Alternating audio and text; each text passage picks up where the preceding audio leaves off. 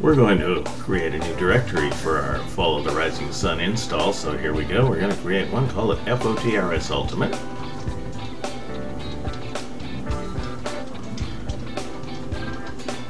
Rockin' Robins with the continuing install Follow the Rising Sun in Ubuntu. We go to our strongbox here. We're going to copy the entire directory here, everything in it. And we're going to do a little trick that only Nautilus in Ubuntu can do and Windows can't, but you can do it in 2 steps in Windows. It's no big deal. You know how to do it. We're just going to, in this case, we can say copy, select the directory, and boom, it does it. And we are going to continue to do the pause trick here, so you'll not be as bored as you really are. Copying all these files into the Follow the Rising Sun Ultimate directory.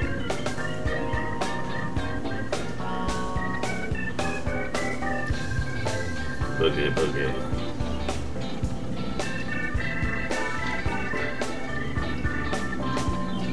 Had a little break there in the series, and that was because FOTRS Ultimate kind of demanded some time there. It started out as a crisis and ended up as tremendous opportunities, and just barely ripping loose from that today and getting this continued as we watch the 20,057 files copying from the Pristeen directory into the Ultimate directory.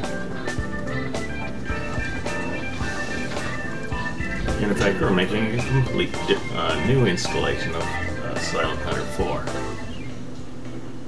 And there we go. It be done. Now you remember that the lockbox is locked, so all these files are locked. So we're going to have to right enable everything here. So let's right click, choose properties, we're staying in Windows.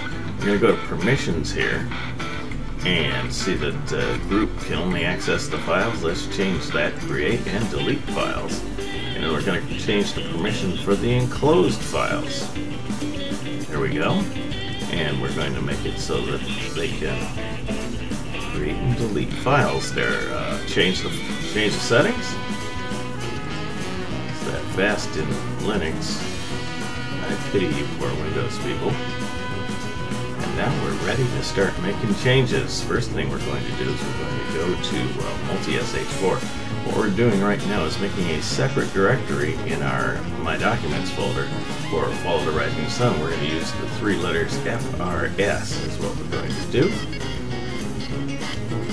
Now we're going to go up to large address aware. We're going to make the program available. Now make sure that you choose the correct directory. You can see it says FOTRS Ultimate. Choose SH4, open it, check to allow for up to more than 2 gigabytes, and commit that thing. Successfully, yes it is. Now we'll go up to JSGME.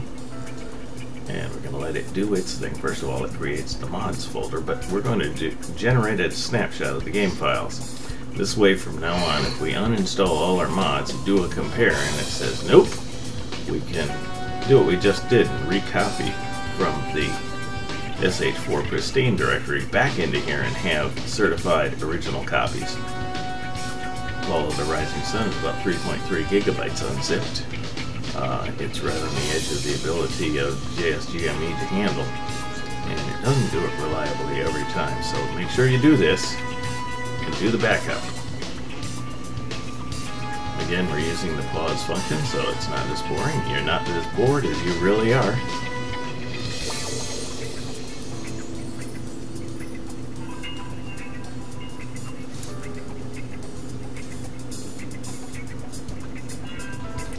Note how in Linux, all of this is working identically to how it works in Windows for the most part, except for when we're using programs like Nautilus, which don't appear in Windows, and of course we're doing Windows Explorer tasks with Nautilus in it. There are little differences, but whenever we're using the Windows programs here, they're identical. Here it is, the snapshot is done, so we can close it. Now let me show you how these different directories work. We're going to go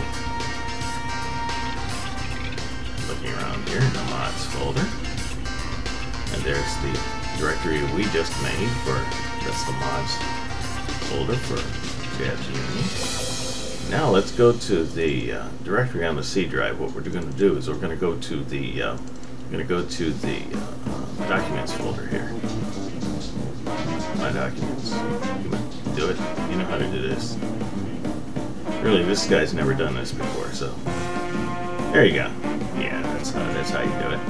And look, there's GFO, there's SH4, and there is Follow the Rising Sun. Each of these have separate save game files. They have separate mission data. They have separate everything, so that they never get confused on your hard drive. Plus, you can have these all able to be used at one time, but you can see all the saved games, game player settings. Everything is totally separate between these different versions. So with Silent Hunter 4, you can install once and then make as many directories as you want for different game installations. And that's how it goes. Just continue looking through the different directories here. Thanks for joining us, and I promise the next video will not be too long. We're going to be actually installing some mods and making it run.